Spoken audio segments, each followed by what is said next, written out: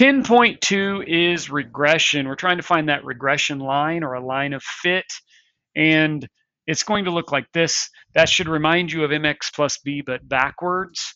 The first symbol right there is read as y hat, and that's what we are looking for. Your y-intercept is b0. Your slope is b1. And that's when we're talking about a sample, which is what we will be talking about in order to give us this equation that we want. You could look at a population and those variables, but it's pretty much the same exact thing. Requirements. We've talked about this before. We've got 3 requirements. Check to make sure it's random. Check to make sure it looks like a straight line. Check to make sure there aren't any outliers.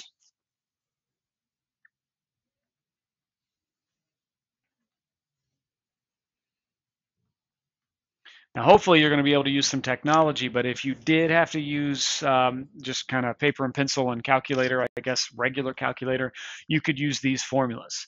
Now, we are going to do an example with these 2 formulas. S, remember, was standard deviation. So standard deviation of the y values, standard deviation of the x values. R, of course, is the correlation coefficient. So you've got a couple of things to know, and this y bar is the mean of the y values, and this x bar is the mean of the x values. That's what we're going to be using. If we couldn't use any kind of calculators at all, we would want to use these sigma formulas over here to the right. You might remember that from a previous lesson when we had a table and we had to find all those sums of all those different columns. I don't really want to do that, though. I'd rather use some form of technology. This just says we're going to round to 3 digits.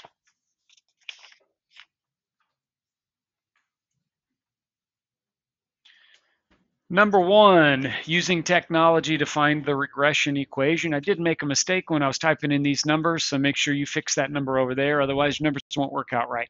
That 5.5 is supposed to be a 3.3. So checking the requirements. Number 1, is it a random sample? Number 2, straight line. And number 3 was, which one was that? Outliers. So you may recall we've kind of talked about this before. We did these checks before. You know, random sample, it's not technically, we don't think it's a random sample. Remember, we can pull these numbers for this specific example into StatDisk, and if we look at the data plot, you're saying, yeah, that kind of looks like a straight line. I don't see any other pattern, so that's straight line-ish. Outliers, not really. Okay, fine. Use StatDisk or a TI to find the equation of the regression line. You've done this already. You get those numbers into StatDisk. You go to analysis, right up here at the top, analysis, and then you make these columns, chocolate and Nobel, and you hit evaluate, and it'll take you to the results right here. Results, and you've got all kinds of data. Some you'll need, some you won't. I could see the correlation coefficient, 0.80061, critical values, p-value, whatever. But what we're looking at is, or what we're looking for in this case, are the B0 and B1 numbers. B0 and B1 right there, so we can write our regression equation. Remember, B1 is the slope, B1 is the slope, and B0 is that y-intercept. So I'm going to write this equation.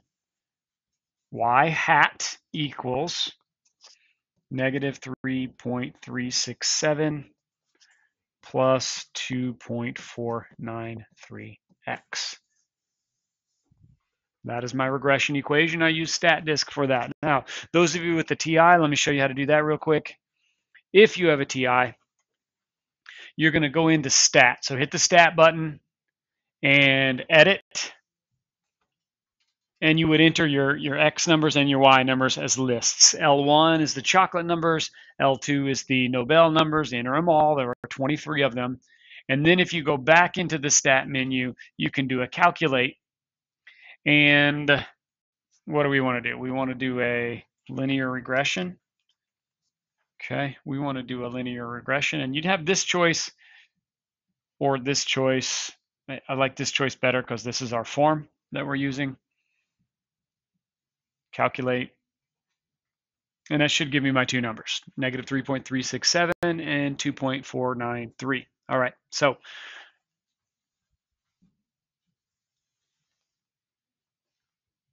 example 2 says do the same thing, but this time without using so much technology. So we're going to use those formulas, and I'm going to use the first version of the formula that said B1 equaled R times S sub Y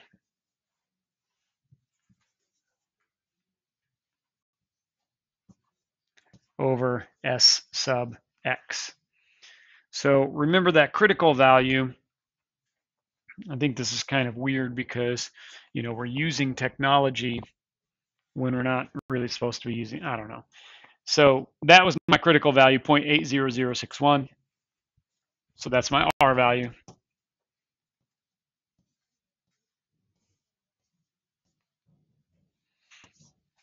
And then the standard deviation of your X numbers or your Y numbers, you've got several different ways of finding the standard deviation. If you have a TI, you could go back into your stat menu and calculate some two variable stats. And these two variable stats will give you a whole bunch of information. But if you notice, one of those information right in the middle of the screen is SX. And if you go down a little bit more, you'll see SY. Those are the numbers you would want. SX and SY for this are the standard deviations, okay? So those are your standard deviation, SY and SX. Or you could do Goldadder. Goldadder will allow you to do a standard deviation. You have to type in all of those numbers, though. Notice it's number, comma, number, comma, number, and 10.21. Yeah, that's your, I found the standard deviation of the Y numbers right there. So you can do that. You could use a spreadsheet program to find the standard deviation. There's a lot of different ways to find that number, but here we go. The SY number was about 10.2116, and the SX number was 3.279201. Let me get another couple of numbers there. 211601. Doesn't really matter. Just keep a lot of decimals so you know you'll be rounded off correctly. Now, when we calculate this, 0.80061 times that fraction right there, we are going to get about 2.493.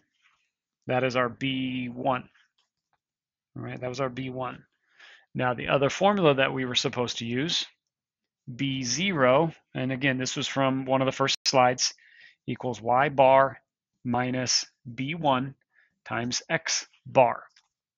Y bar is the mean of those Y values. And again, if you go into those two var stats, you can see Y bar right there, 11.1 in the middle of the screen, 11.1043. 11.1043 minus B1 was what we just found, 2.493. Use more decimals if you want, the more the better probably. And then your X bar would be your X average. Again, you could look in here at your two variable stats and find X bar. There it is, 5.804. 5.8043. Also, if you're on Goldadder, you could type in the numbers and do a mean this way, or cut and paste from your standard deviation. Either way, find that mean. This must have been the mean of the Y numbers, 11.104. But we want to calculate that. We can find this B0 is about negative 3.3. What was it? 67. That's what it should be. It might be off because of rounding, but that's what it should be. We're trying to find the regression equation, so put it all together. Y hat equals negative 3.367 plus 2.49x.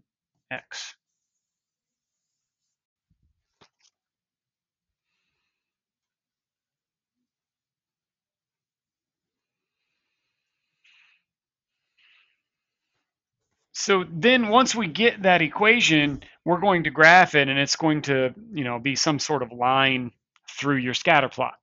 That equation represents the line through your scatter plot. This question says, how well do you think this line fits the data? And I don't really love questions like that because you could argue it either way, I think. But in this case, I'd say maybe the line fits pretty well.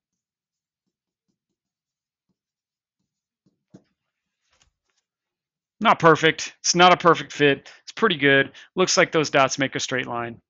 Pretty good. Why we want a equation is for predicting the future. Okay, if we have that equation, we can just plug something in and figure out something that's going to happen. And so that's why we're doing this. That's the whole point, is for making predictions. At some point, you're going to come up with a bad model, though.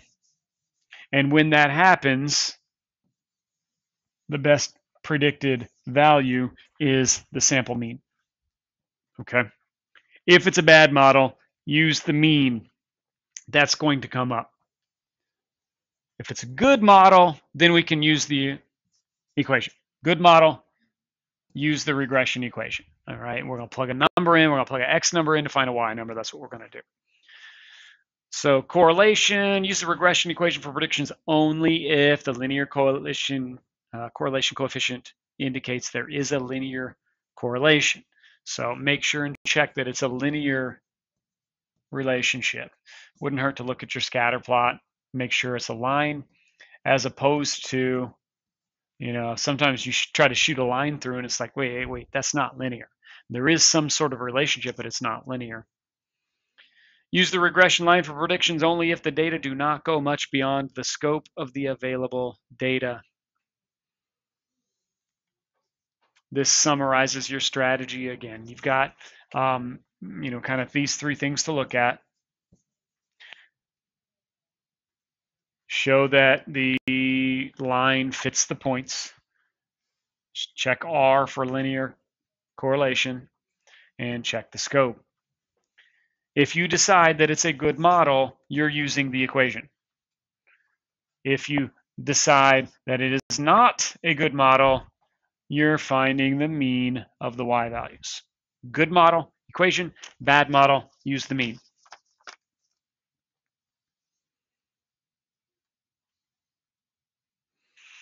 Number 4, making predictions. Use the data to predict the Nobel rate for chocolate consumption of 10. Okay, so we're saying this one is a good model.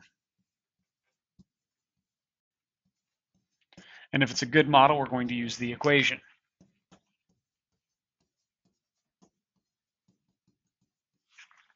The equation was given a couple of slides ago.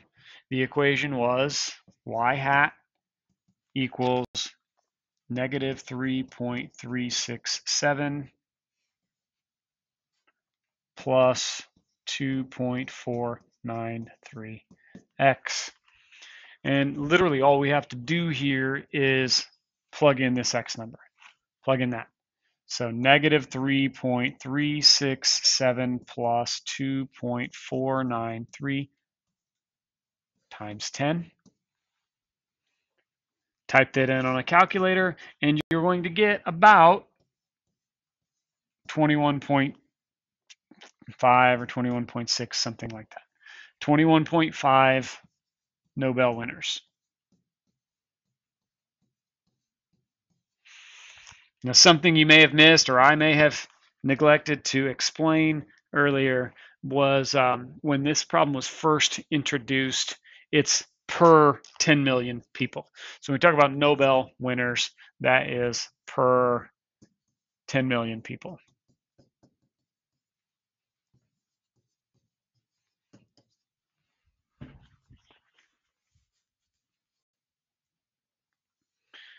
Part B, predict the IQ score of an adult who is exactly 175 centimeters tall. One of your variables is IQ score. The other variable is height. And so you look at those two variables and you say, well, those two things don't seem to be related. As height goes up, IQ goes up. That's not how it works. As height goes up, IQ goes down. No, that's not how it works. They're not really related. And so if there's not a correlation, no correlation, then we can't use an equation. We're going to use the mean. It's been a while since we've seen this example, but a while back we saw that IQ scores were normally distributed and the mean was 100, bless you, and the standard deviation was 15, so that's 115 and 130 and 145, and down here was 85, 70, and 55. Now that's more information than we need because all I really care about is the mean. The mean is 100, and so that's my prediction. Oh, you're 175 centimeters tall. I'm going to predict that your IQ score is 100. That's my prediction. So if it's a bad model, use the mean. How did I know this information? I didn't just make it up. We saw it a month or so ago. That's the IQ scores, normal distribution. Marginal change is the amount that it changes when the other variable changes by exactly 1 unit. Think about when you've talked about slope before. A slope of 2.49 is like up 2.49 and over 1. So marginal change is talking about the amount that it changes when the other one changes by 1 unit. Outliers and influential points. An outlier is a point lying far away from the other data. Influential points strongly affect the graph of the regression line. So outlier, far away from the other data points. Influential points strongly affect the regression line. And that's what this next example is about. We've got the same chocolate Nobel data graphed in the first picture. And then what they're going to do is they're going to add in one extra point, the point 50, 0, which is right here. They ask, is that an influential point? So in order to understand that, look back at that definition. Influential point strongly affects the graph. So notice how the line looked like this. You put that 1 point in and it completely changes the graph. It drastically changes the line. So yes, that is influential. It strongly affects the line. Is that point an outlier? Well, again, go back and look at the definition. An outlier is a point lying far away from the other data. Well, yeah, that is far away from the other data.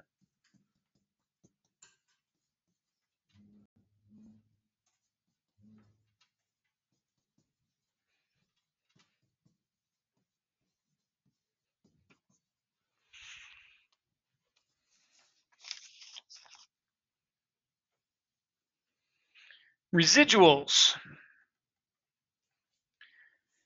For a pair of sample x and y values, the residual is the difference between the observed sample value of y and the y value that is predicted using the regression equation. That is, residual equals observed y minus predicted y. Now, I think that's a little bit hard to read and hard to understand, so let me paint a picture for you. You're going to have some kind of scatter plot.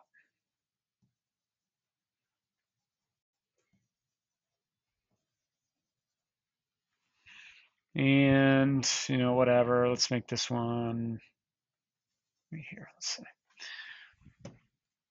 The regression equation is some kind of line that tries to represent all of those points, all right? Now, you would find a residual for each of those points. And so I'm just going to look at one specifically. I'm going to look at this one right here. When I'm talking about a residual, I'm talking about how far is it from the ideal. Okay, how far is it off the line, basically? So this data point is going to have some kind of y value. It's an xy point. But the regression equation says that it's supposed to be right there. And so what we're looking at is what the y actually is versus what the y would be ideally perfectly on that line. And that's what this says. Y minus y hat says observed y minus predicted y. That's what we're doing.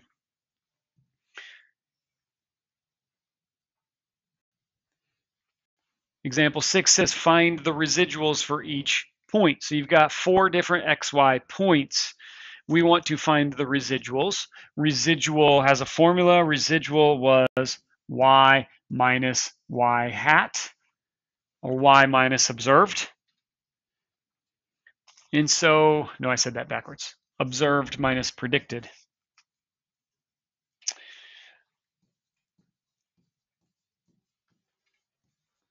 Those y values right there, 4, 24, 8, and 32, are the observed y values. That's what it actually is. Those are the points. Y hat has to follow the equation. In this case, that equation is 1 plus x.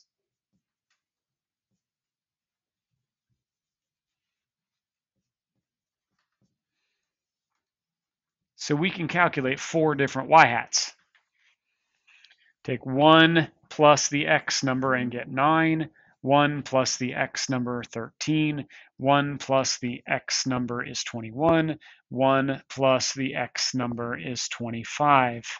Those are our predicted y values. Oops, this should say y hat right here, right? Y hat. That would be ideal according to the equation. That's what the equation says y should be. The residuals is basically how far off are we.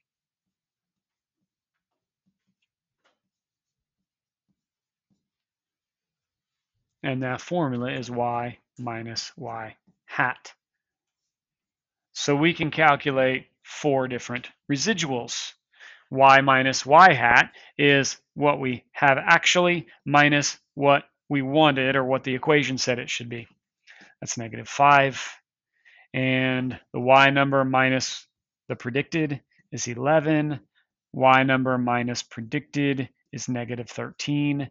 Y number minus predicted is 7. We've got 4 residuals right here. Those are my 4 residuals. And if you look at the graph, that picture is kind of hard to read because of those squares, but it's basically talking about how far off we are. So we know we're not just off by 5, we're off by 5 below the line, and 11 above the line, and 13 below the line, and 7 above the line. Those are my residuals, talking about how far off the line it is. So as we move forward, I'm going to kind of move forward. Straight line satisfies the least squares property if the sum of the squares of the residuals is the smallest sum possible. Smallest sum possible is 0. I want it to be 0 because that would be perfect. All of my points would be right on the line. That would be perfect. We're not going to be perfect, but we want those numbers to be as small as possible, as close as possible to the line. All right, now the reason we have to square them is because if you look at these numbers, -5 and -13 and 11 and 7, those 4 numbers add up to 0. You might be looking at a 0 and think, well, that's perfect, that's what I want. Okay, but that's just because the negatives, the ones below the line, are canceling out the ones above the line. If we square them, 25, 121, 169, and 49, we won't have to worry about negatives canceling out positives. We can just look at, okay, we want this to be the smallest thing possible. Closest to 0 is the closest to perfect. So they draw these little squares here to show that we squared that and got 25, and we squared this and got 121, and we squared that 7 and got 49, and we squared this and got 169 right there. right? We want those areas of those squares to be as small as possible because that will be as close as possible to the predicted equation. Residual plot is literally just x comma residual. We're talking about the x number and then the residual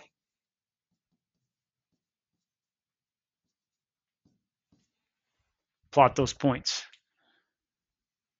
So to construct a residual plot, it says draw a horizontal reference line through the residual value of 0 and then plot those ordered pairs. If I was going to do one from example 6,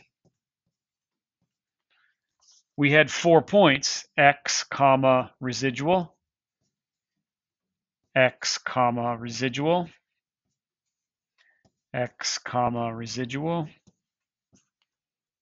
x comma residual. And our graph looks kind of weird because you'd have this horizontal line in the middle at 0. And we're going to end up having like a point here and one here and down here and over here.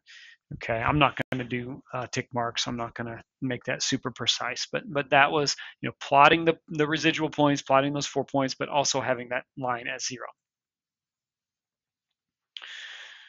The residual plot should not have any obvious pattern. The residual plot should not become much wider or thinner when viewed from left to right. So I'm actually going to come back to number 7. Let's look at these 3 examples right here.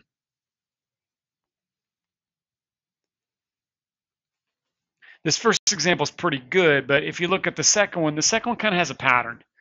It kind of looks like either a sine wave or a parabola shape or something like that. That has a pattern that suggests that the regression equation is not a good model. This one, see how it's wider over here than it is over here? It's getting kind of wider. That's no good. That's what they're talking about. This one's a good model. It's pretty much a straight line, I guess. Good model. Number 7 looks a lot more complicated than it actually is. It wants to find a residual. It says when the first sample x value of 4.5 is substituted into the regression equation, we get the predicted value of 7.84. But the actual value is 5.5. So think about it. We've got this xy point of 4.5, comma 5.5. That's the that is the actual value, right? So the predicted, you just take this number 4.5 and plug it into the equation right there. Negative 3.37 plus 2.49 times 4.5. And we get about 7.84. I didn't need to do that, but that's predicted. Or y hat. To find the residual,